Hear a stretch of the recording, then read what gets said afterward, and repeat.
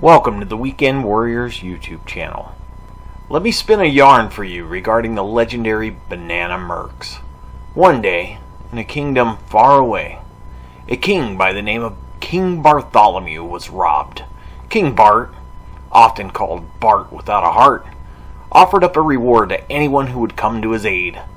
The king wasn't concerned about the gold, diamonds, jewelry, or other valuables that the thieves absconded with, but for his only family heirloom, his cookware.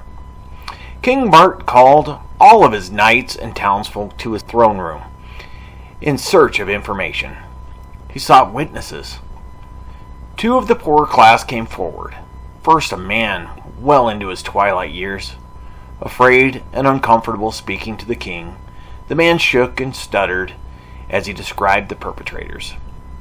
"It was 3 goblins," he said.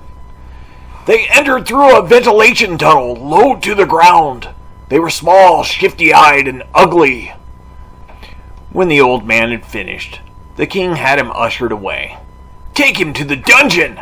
How dare he come into the throne room without bathing first?" the king declared. Next, a frail woman, appearing to only be in her late 30s to early 40s, but clearly malnourished. She wore dirty, stained clothing that was fraying at all the edges. Her feet disgustingly dirty and calloused from not wearing shoes. She began to speak, or at least her mouth was moving.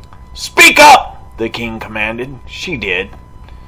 She provided additional information to what the older gentleman had said.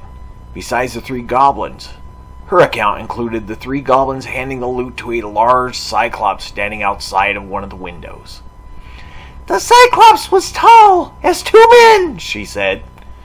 "Which 2? the king asked. "No, I mean equal to the height of 2 men. 2 tall men, she answered. "Not only did the cyclops carry all of the loot, but the goblins as well," she continued. "They rested on his shoulders and back while he just walked out the kingdom."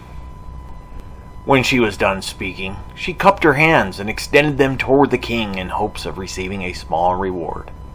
"How dare you beg in my presence?" the king exclaimed. "Take her to the dungeon with that other nuisance."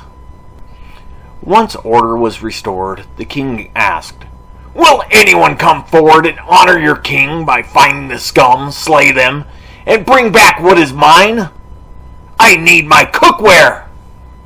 Mumbling and laughter began filling the room. "Silence!" Bart ordered. "Are there any of you brave enough?" The room became still. "Well?" he asked. He looked around the room for volunteers. Instead of people stepping forward, they actually began stepping backward. Even his knights. Awkward. The king glanced around the room once more. The attendees still quiet. They tried not to make eye contact, lest they be chosen to go on this suicide mission. Suddenly, there came a shuffling at the rear of the crowd near the exit, just when old Bart was beginning to think that his constituents were trying to sneak out. 2 banana mercenaries broke through. "Are you here to serve your king?" Bart asked. "We are," one of the bananas answered. Murmuring rose in the crowd once more. Bananas weren't well liked or trusted in the kingdom. Many have been brutally skinned for just being bananas. The king gave them their orders with promises of great reward and sent them on their way. 2 days later, the bananas returned. With them, they brought the loot, including the king's cookware. They also brought back evidence of the demise of those that committed the crime. Those present gasped at the sight. "Ew!" said one of the king's knights. The king was exuberant. "Stick around! We'll feast tonight in your honor!" he told the bananas. At that night's festivities, the king fed them, as well as his knights.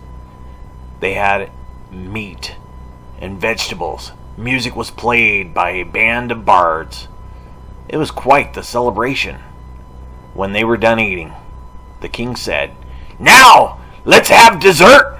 I prepared something special for you. I call it banana nut bread." The bananas, enraged, sprung from their seats and laid waste to everyone in the room. Well, that pretty much explains the origins of banana nut bread. Thanks for watching. Please like and subscribe, and hit that bell.